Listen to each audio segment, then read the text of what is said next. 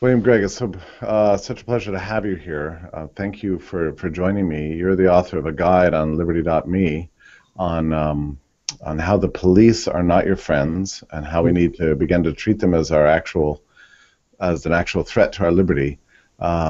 You saw a lot of this coming some years ago, so you're widely regarded in the liberty-minded community as something of a prophet.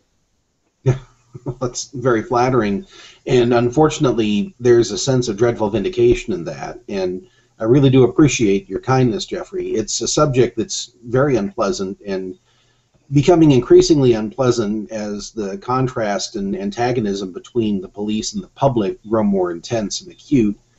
I'm one of many people, my age, a little younger, who can remember when the police weren't quite as ill-disposed toward the public as they are now. And like many other people my age or thereabouts, at one point I considered becoming a police officer, becoming a police detective, and I actually studied in college with that objective in mind. And as a journalist at the New American, I was on very congenial terms with the police, and I actually attended a specialized training session in Chicago, the University of Illinois Chicago, on counterterrorism with a group of law enforcement officers and got a certificate in counterterrorism.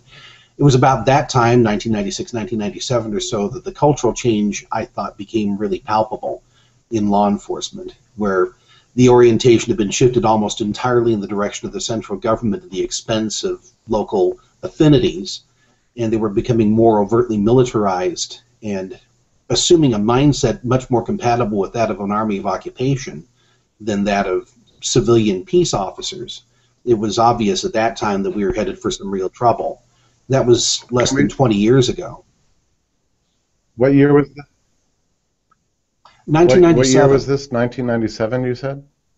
1997, yes. Right. That was. So I have my own recollection. My own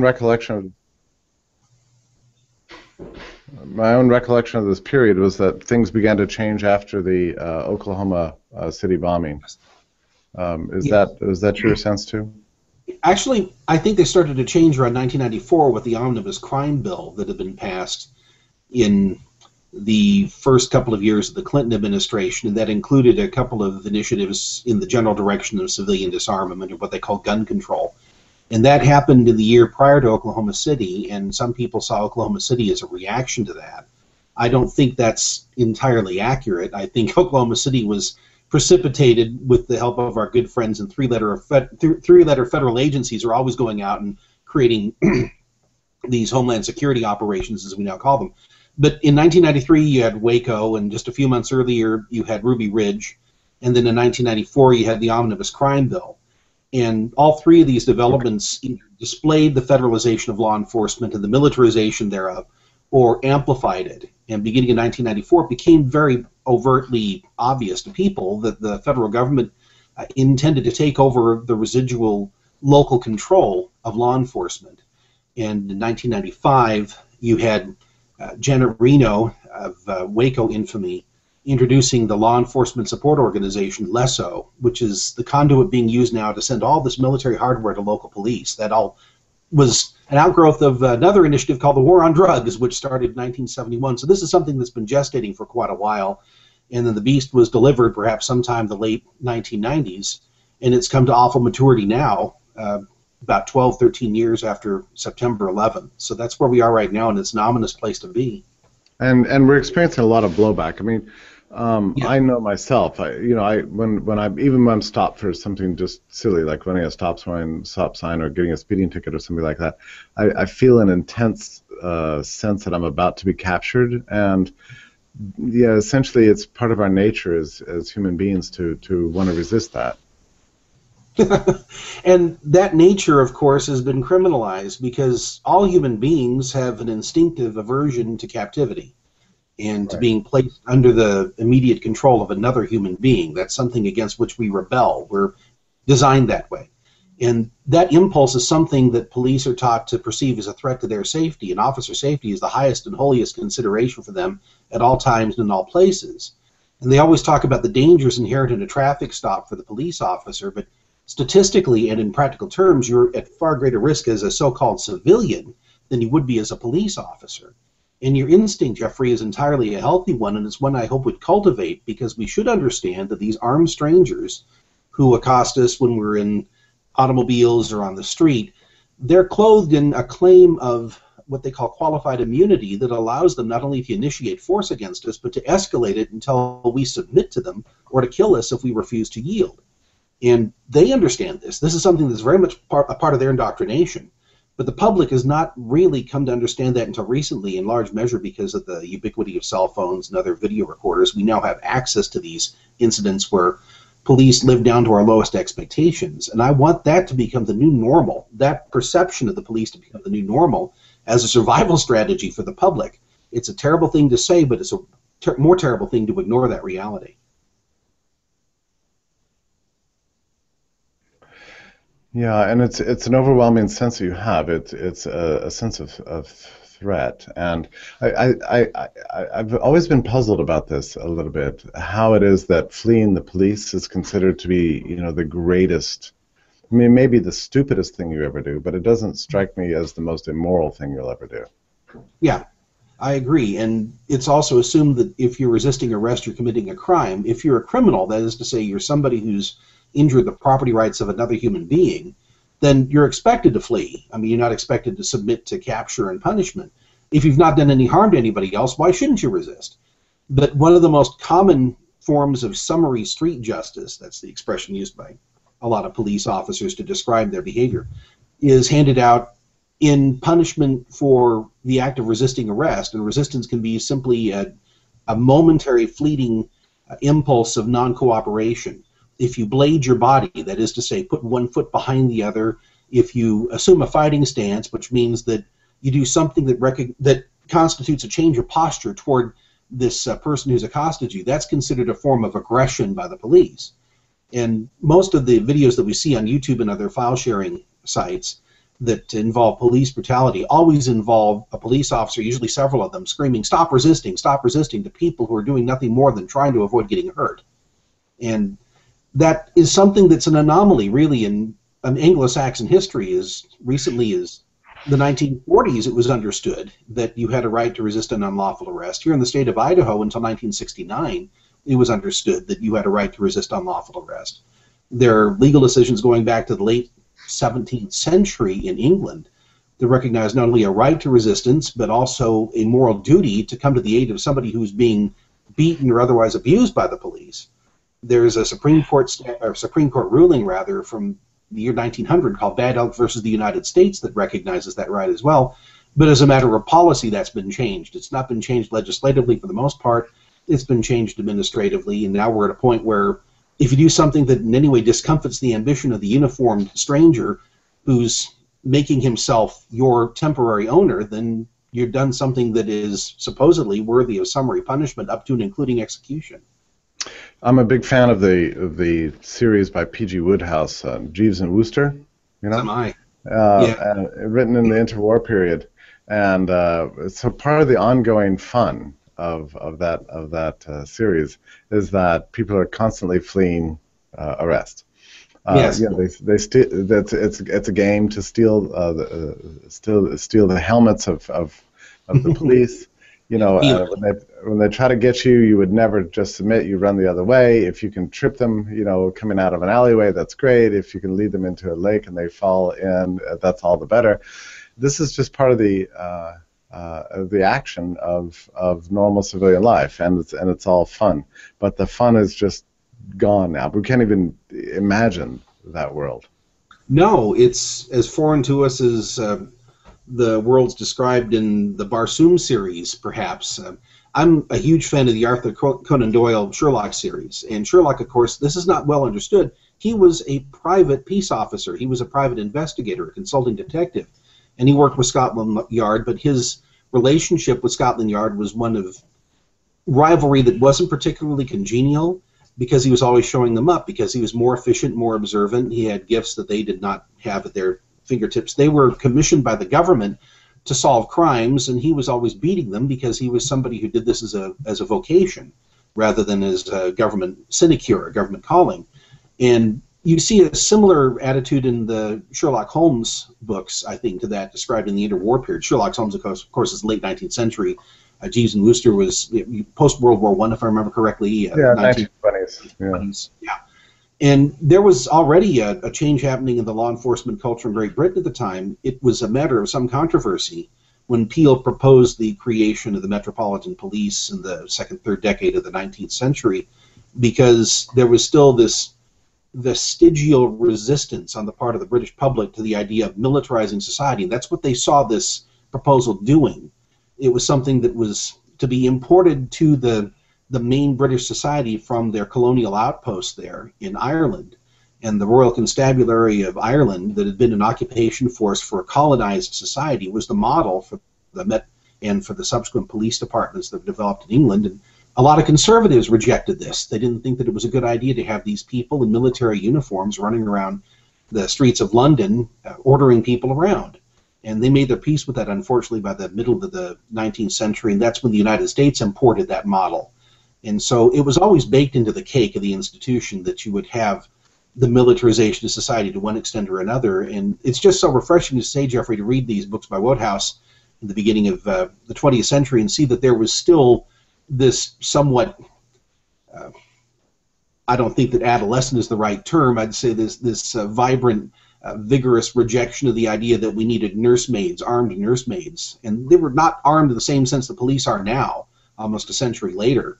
I mean, I don't think that Peel would recognize the people who were swanning about in body armor and carrying high-caliber weaponry as the outgrowth of the model that he proposed a couple of centuries ago, but they are unmistakably the descendants of that institution. They are his genetic legacy, if you will, in an institutional sense.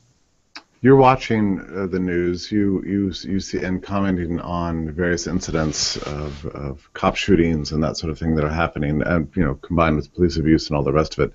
And it's very disturbing where we're going. We know the cause of it.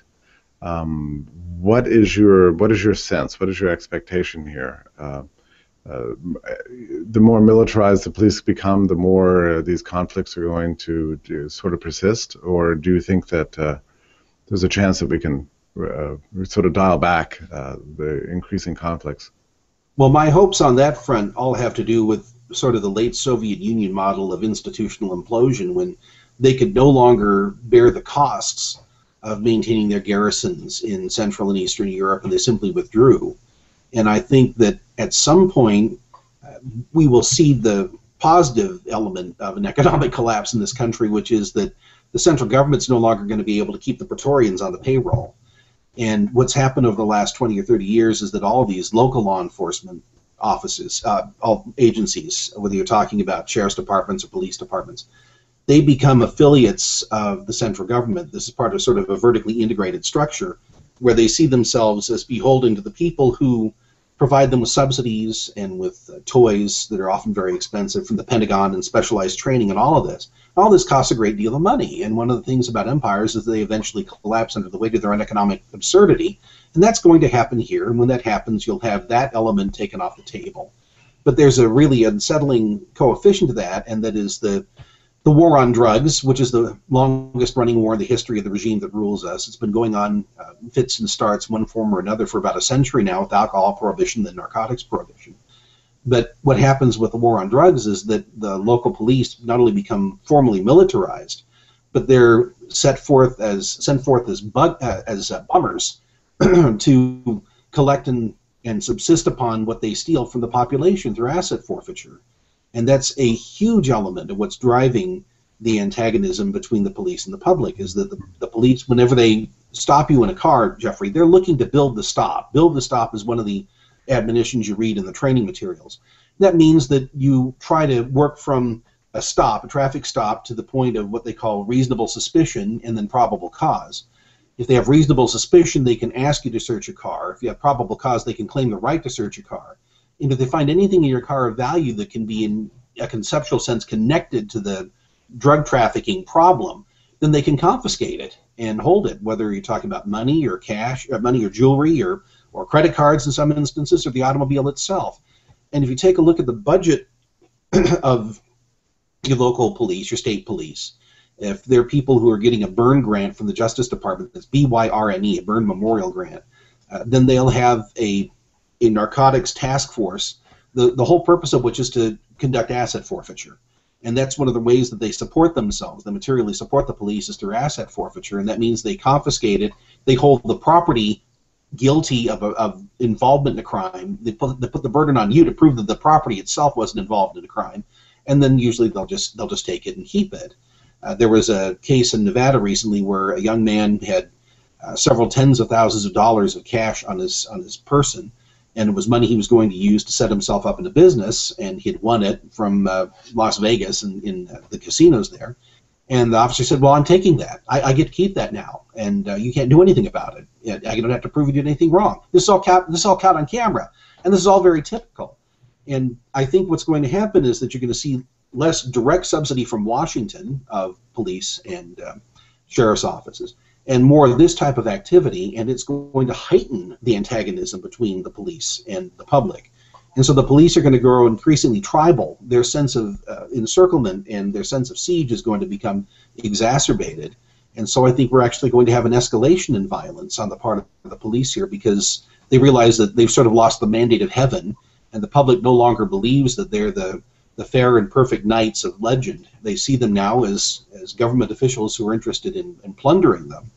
And so in the near term, I think we're going to see an escalation in antagonism and hostility, and most likely violence. What happened in Las Vegas last weekend is certainly not going to help, when you have two police officers who are doing no harm to anybody, who were murdered at a pizza joint, one of them shot in the back of the head, and that police officer, Alan Beck, is a relative of mine by marriage. He's actually the second cousin to my wife, Corinne. And this is the sort of thing that will help exacerbate, help inflate the sense of being besieged by the police. And the Metro Police Department there in Vegas is a horrible, horrible police department. I mean, they've been murdering and mutilating people for 20 or 30 years now. They have an inquest system that always validates the actions of police, no matter how morally objectionable or illegal. And so they're already predisposed toward the abuse of force. And now in the wake of this horrible and completely unjustified act of murder here, this is something that's going to be an even bigger problem to the public. And so I don't think things are going to get better in the near term, but in the intermediate term, perhaps, after we're dealing here with the end of the illusion that the government can continue indefinitely funding all this activity, there might be some institutional changes, because they're going to be a bigger problem locally, but that means they might be more accountable locally, because they're not going to be backstopped by the feds so much. At least that's what I'm hoping. I don't know for sure, but I do have some guarded optimism, albeit ironic optimism, on that front. Do you see any evidence that this has become a political issue at all? I haven't seen it. Oh, I think the political class is always the last to pick up on social trends. Mm-hmm. What's happened in the public realm, of course, because of YouTube, because of a number of activist groups that are involved in this, is the public understands this, and it's becoming more and more commonly a topic of conversation, and it's sort of bleeding into some of the supposedly respectable organs of mass indoctrination. The New York Times had a pretty good piece just a few days ago talking about the militarization of law enforcement with these Pentagon grants for LESO and so forth. So now it's become a common topic of conversation, which means that at some point, presumably, some elements of the political class are going to tumble to the reality here that the public is really worried about what's happening. But I think that what's likely to happen on that front, once again, is that the main players are going to reassert their little domains. The police unions, for instance, are incredibly powerful at the local level and state level. They're still a formidable obstacle to overcome. And even in California, you have Jerry Brown, the much noted Governor Moonbeam, who's very much in the pocket of the police guards union, the so-called correctional officers union. And so they can really sort of distort the political and policy dialogue in ways that we can't perhaps appreciate until we actually watch it real time unfold. But I'm confident that in this realm, as in so many others, that the public's well ahead of where the political class is right now. And so I think that through withdrawing consent and through the much disparaged but very effective medium of education, we can actually bring about a change in how the public interacts with the police, and that the policy actually follow. It's very important for people to realize that everyone is just one step away. You think you're free, but you're one step away from being caged. We're killed. They're killed. And yeah, maybe the best possible outcome is being caged and having all your property stolen. But if you resist even more, you can be killed. And there are ways to overcome this. I at least be prepared for it in any case, and be aware of what's going on. I would encourage everybody to go to liberty.me, download your guide, read it. I just reread it this morning. I think it's very powerful and extremely informative. So I wanted to thank you for writing that. And we also have another guide by Justin Hanners on liberty.me, which deals with some very practical issues. I don't know if you've had a chance to read it. Glanced at it, yeah. He did some good work, really good work. Yeah. Well, anyway, thank you so much, William, for all your amazing work in this area, and I hope to talk to you again soon. Thanks so much, Jeffrey. Take care. Bye-bye. Officers and got a certificate in counterterrorism. It was about that time, 1996, 1997 or so, that the cultural change, I thought, became really palpable in law enforcement, where the orientation had been shifted almost entirely in the direction of the central government at the expense of local affinities, and they were becoming more overtly militarized and assuming a mindset much more compatible with that of an army of occupation than that of, remember when the police weren't quite as ill-disposed toward the public as they are now. And like many other people my age or thereabouts, at one point I considered becoming a police officer, becoming a police detective, and I actually studied in college with that objective in mind. And as a journalist at the New American, I was on very congenial terms with the police, and I actually attended a specialized training session in Chicago, the University of Illinois Chicago, on counterterrorism with a group of law enforcement. The liberty-minded community is something of a prophet. Yeah, that's very flattering. And unfortunately, there's a sense of dreadful vindication in that. And I really do appreciate your kindness, Jeffrey. It's a subject that's very unpleasant and becoming increasingly unpleasant as the contrast and antagonism between the police and the public grow more intense and acute. I'm one of many people, my age, a little younger, who can. William Grigg, it's such a pleasure to have you here. Thank you for joining me. You're the author of a guide on liberty.me on how the police are not your friends and how we need to begin to treat them as an actual threat to our liberty. You saw a lot of this coming some years ago. So you're widely regarded in the civilian peace officers. It was obvious at that time that we were headed for some real trouble. That was less than 20 years ago. What year was this? 1997. What year was this? 1997, you said? 1997, yes. Right. That was. So I have my own recollection. My own recollection of this period was that things began to change